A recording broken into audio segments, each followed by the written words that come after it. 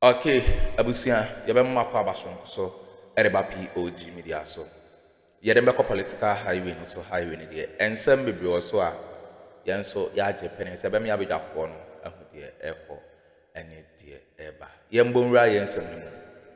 Eye NDC majority caucus enso ede omo ensem ababetu ya. Omo chere say they still remains as majority in parliament. Enti omo no the speaker back then ebeka no ena omobeko so aye enye Supreme Court ena parliament ono aye Chief Justice tukunu entumi emba embetna ho emma omo odese omunyisi enti no aye Chief Justice ni ruling na o ruling ye de omo no aye Wack ede emma they are all waiting for speaker back then enti no omo askwashe aye Chief Justice Tukono ruling na just say omode massive support at the Emma a speaker back then. Yen say mumbre ne be say ya be me abidwafo no be me akọ na ya papoti ensema the cause. Answer na be kono. O ensem can be afashe the comment section ni mu like na share ma from so answer into me and can be aha POG Media so me da say Amampedi Akuffo ne yenua obi abeseti the tone. Edwo hu sa ene yan court na nkasa no. Tese obi enim ne amode beba. Eni said say aye 50 no. Oma cheda di 2 aba beka ho. Ena 2 ni de wo nka o ma adwen. Na yen 5 ni de yen tinem. Baby oman na bedu no no. Oman Ghana no baby abedu no no. And as I walk out, and tie Rollins went and now exactly 4 years after Right Lieutenant Jerry John Rollins. Upon sir, or your soldier by or Baba ruling for 19 years, and no be so we shall Rollins, sir. I shall fam. And the idea na ni paje, and the asante bedi etuo, oh Dabio, idea or mine kasa yabu ya bra yensu. Ato my japade. Every left right center as I say your man say ye twetwetong. And nobody seems to care. If I din, a sofa ye din, a soldier for a police for a ye din, shania electoral commission chile. And on my na ye woman no as if say empanifo nim e say nanado na di ade o bokro no na nebusiafo bokro no na ahimfu agigin sase ne yapamamafo ne yabu obi tuo. Nobody seems to care.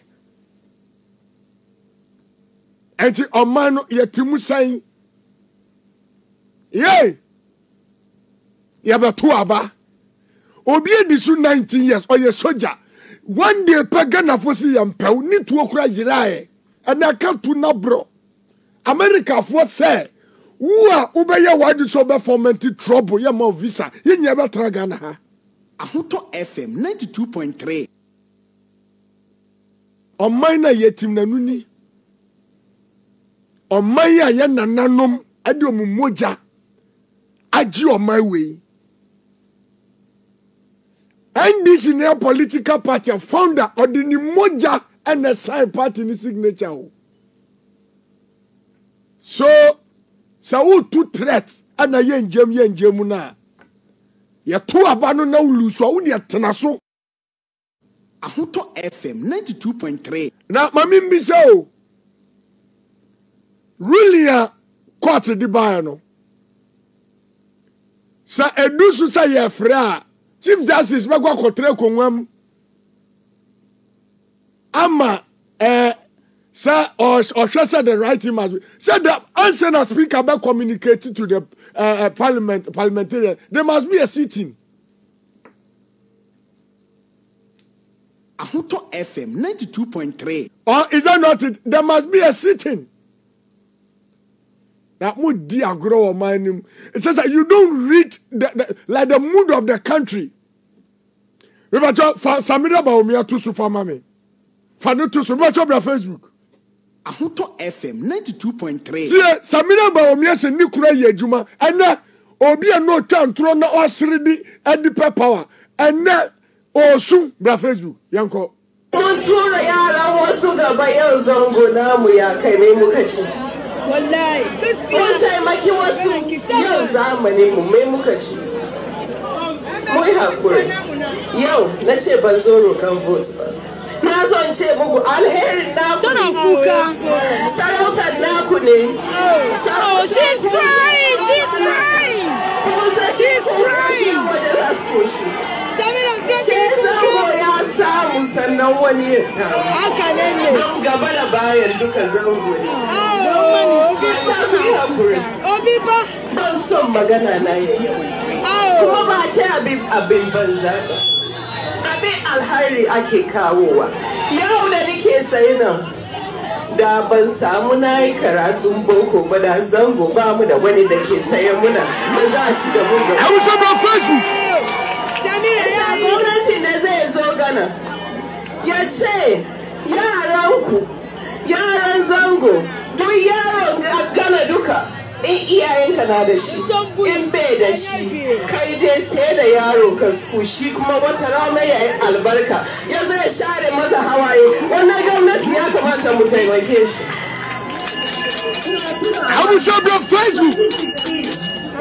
Ya zuwa campaign she mu shiga zango she ka ji yan zango na cewa free education ba dole ba amma na san kamar wata rana an zo a gane wata rana an yi mai an zo a gane da muka shiga fadan sarki an yi magana wurin aka ce yaranmu na gida wasu sun je school sun rika takardunsu ba mai taimako su to zango in ba mu taimaki juna ba. One and on Piahoto 92.3 FM. Yapio. Enti Samira Bawumia na osu. Now na osu. Tio me kuna ye adwuma che obia. So why are you now crying for? Say you return mo. Tie da na Samoa. Honorable Suleiman Adams, Adama, member of Parliament Edema Time. Now, yes, baby, I have fruit, you have the fruit and you have home fancy.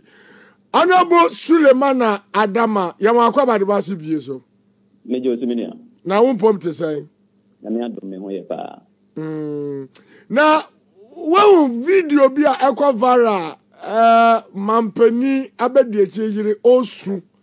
I was wrong na o super na me minti pepe bakakra meti ni se e di free SHS aba na so nkwala no kura enya akwanya kura na omuni aboafo o super se ye mani kuru na akwanya wo hu sa video no ba cho da minyahu yo ani amami ni su nti Samira 1135 and Samira wept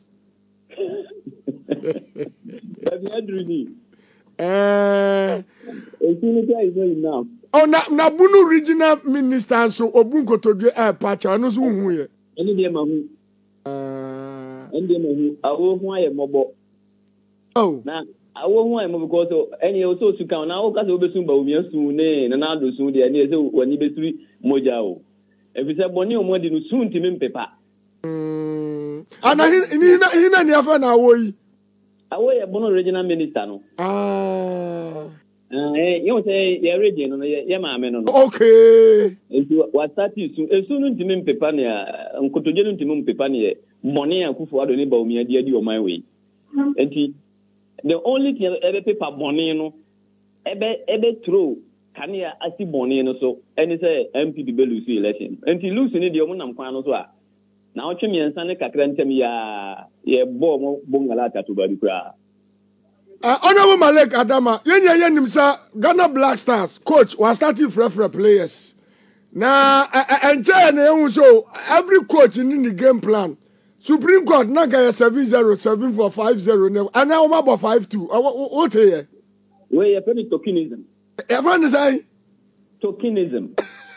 Ahoto FM 92.3. you talking. Ya kan unanimous na omwate. Enti omwate se ho say we mfatu mo na yemfa fight. Enti yen de ni say we ya no mo de beba. Ni omo de beba enti we enye nwanwa. Enye ye nwanwa baako. Enti we enya ade a omo ye bibia ya ade a eye nwanwa na ebro. Ni de omo de ema ye ni be tokenism. This is the first time in a long time one somebody is thinking outside the planting. This is the first time in a long time. Anyway, every lose is a lose. The funny say, we constitution no any yesterday study because study way it doesn't need interpretation. What was the constitution? No, you portion there. One kasa ukanya, brofuni ambiguous. That's right. And your portions be her. The literal English meaning ankasa is enough to understand it. Article 94 2G and H, 1G and H, and it's so clear, say, no matter how you want to explain it, it makes you look at something. So, I say, over my different interpretation of Neohana, Emma look too obvious, say, you have an agenda. And that is what has happened at the Supreme Court. Now, let me ask this question. Now, per the MPP, because one, every constitution is derived from the national constitution. Is that not it? Yes.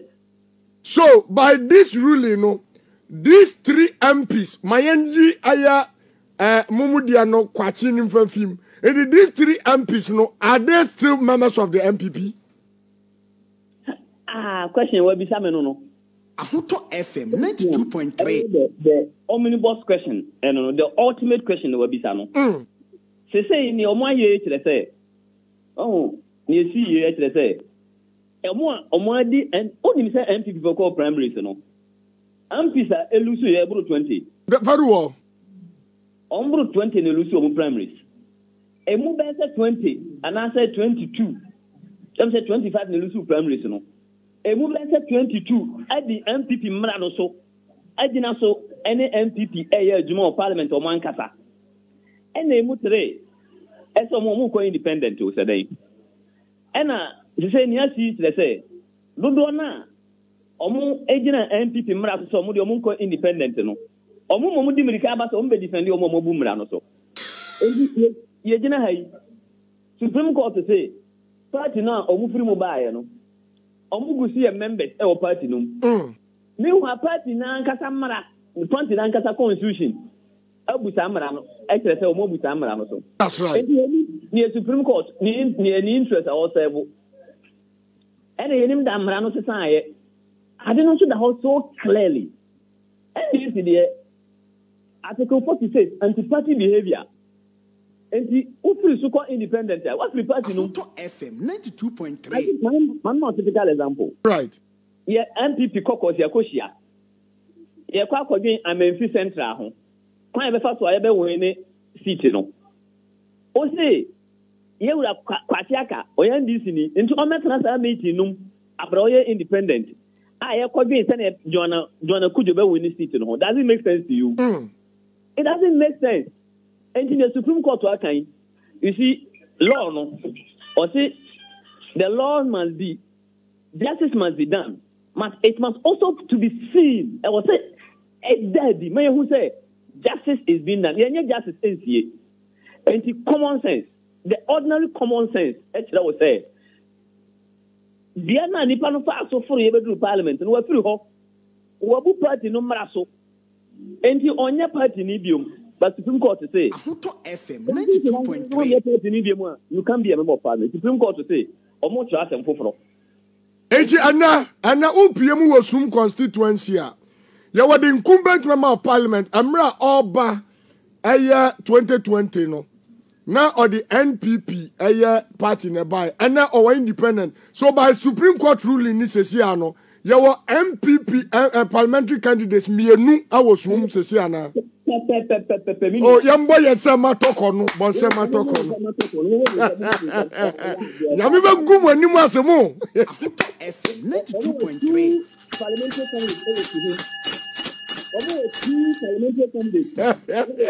Agona West. Omo independent candidate. MPP party ni. MPP party ni. For me na. Na NDC for the your parliamentary candidate back up.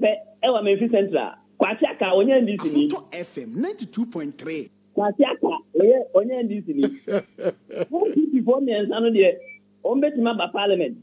Kwasiaka de ba onkopo ba binti na o metena Caucus no onye member.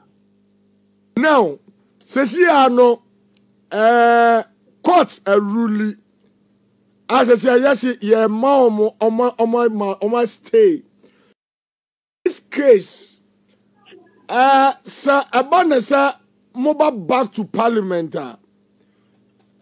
Sitting arrangement, because saying. Sitting arrangement. Yeah, the officer, yeah, Supreme Court was kind. The kind, Mr. Speaker, ever can't home or Parliament. Now, answer the Speaker, Abakas, I say, was a mutanasi answer. Dear Quaterati, international, dear, says, yeah, standing orders, and say, communication from the House and communication to the House must come through the Speaker. It is true, continuing Kassan and direct from Supreme Court. No. I guess almost every Speaker would be a ruling. Now, Speaker, better not a Kunyano so. No, I can't say this is what Supreme Court has said, blah, blah, blah. So this is the interpretation. But here, the last statement that Speaker can ever a Kunyano so no. I use Uncle for me and Sano and Anano as the Parliament. And the next Speaker, but you know, because Supreme Court and found a momra. And Sano Becasano. Uncle Pomba and if I know said, yes, you hold the And as it stands now, more call our Nifa as a majority group. Majority group in the until said the BBC was seat in the Speaker Beckett. And this is the majority in the you will see a majority. Almost someone to a minority of Kunyano so. And you want on better any viewing. And Akroma, even as I saw China Mobako. Na ene numero mu kwatena mo be ko no muti ni fa no mu sipe mo be ko na de ade be che no muti so e mo ba ko ka o mo ho ana na mo be de no maba na no na e ba no mo ye 31 na de no mo be ko siripa yen siripe o mu ko siripa yen se be siripe wow ye be di ten o ho ajo mo Ahoto FM 92.3. Because answer na Speaker about communicated to you, no, there must be a house. House in was a mutanasi answer. Properly constituted house. And in you're standing orders mune, you practice here, vote and proceedings, this hands at muno, yeah, majority. And to say about Speaker about something different, you know, a majority.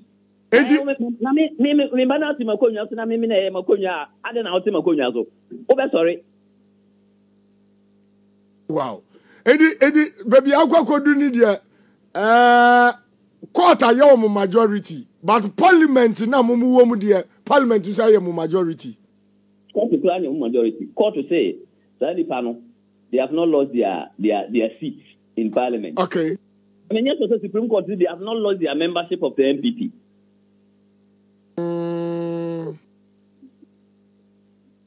But I dear Muria Baboa.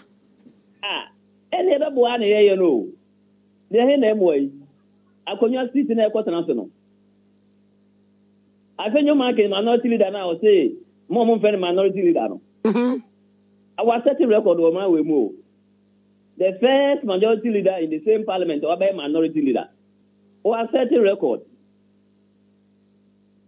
But I send you market, I call you on you, sir. Mama Jobrel, Emrana Muntie, the court, Akano. The Ben who's arguable, we are saying. Or a hawk, or a hot headed. Ahoto FM 92.3. What would the display of arrogance and impudence are? Or a city TV journalism? But man, former President Akuffo sir, weighing, I see Speaker must show leadership. Now, Nyankrofo na ye no, woman yan this current parliament, and she on show leadership. When I can't say former President Akuffo. Oh, say yes, I know my Kai Rollins. So, me say somebody say no my Kai President Rollins. You see, President Rollins, I can't say me. There's a difference between pretense and will be our national interest at heart. Akuffo FM 92.3. Never in my life regarded President Akuffo or national interest at heart. Oh, really? Never in my life. If you say, he always sings to the tune of the New Patriotic Party. That's on your statement. On your statement, or your MPP statement. And he said, Nami expecting to say, Emra hula balloon no also no. Emra speaker amani ruling no. Every obi in the rule of law no. Any other can one head. Yes, the Supreme Court can hear it. Any other. Yes, him say intention album. But if the Supreme Court speaks and the speaker directs, we will go by it. And the speaker directs, I must say, and the amount here. And then the President Kofoanya, I know how to say, Babin must respect the rule of law. Why didn't the MPP respect Babin when he gave the ruling? And then the rule of law and a rule of tigers, or rule of lions.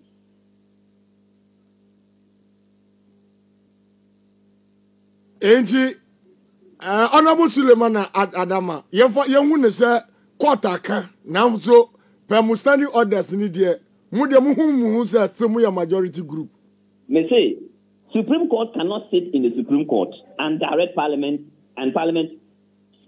Talk on Chief Justice on your Speaker of Parliament. And in Yamakano, they will give their judgment to the Speaker. The Speaker will come and sit in his chair as the Speaker of Parliament and give consequential ruling or consequential directive based on the ruling. Until that is done, and that is the law, that is the standing order. Until that is done, we are still the majority. That is the fact. Assuming, sir, Speaker Yanasa, Namusu on your side, Musumuntia said, Namunina Sumu walking out. About Obani says, Speaker has to me and say, other side in your, it will to me a journey, the house indefinitely, Anna. It's not other side. It's about the numbers. Akuffo FM 92.3. To take a decision, you need 138 to take a decision in the chamber. You need 138. Yes, at least you need at least half of all members. 275 half, 137 point something. So you need half. Now you need half. Okay, we need half the income in Babia, Nipa made the man. And so you need half. And we will push it to 138. So if I'm just using the word if, say out, and they can matter 138, that's fair enough. But I know in my heart, deep down in my heart, they cannot matter 138. And yes, I mean, social media for the men a majority. Now I call Parliament. No, we are 31. Yeah, 112. And how can 31 say they are majority? And the other speaker prayer, you take the decisions as time goes on. Right. Honorable Suleiman Adama, you better ask for your time with us this afternoon. You tokenism with you, and idea you'll be angry. Sir, no, I game plan for say what 4-2-2 4-2-2 Anna. You are 4-4-2. And 4-4-2 formation. And you were 5-2-1. And you were 7-0. And you are 5-0. And I say I'm about 5-2. And you say, Coach, you know, I know you say one change variation, one formula now. I say I too obvious. I'm an opponent and a better formula. That's what you say. One to know. You know, we can see. Right. When you better say, okay. I was saying I win it and some course. Our political highway so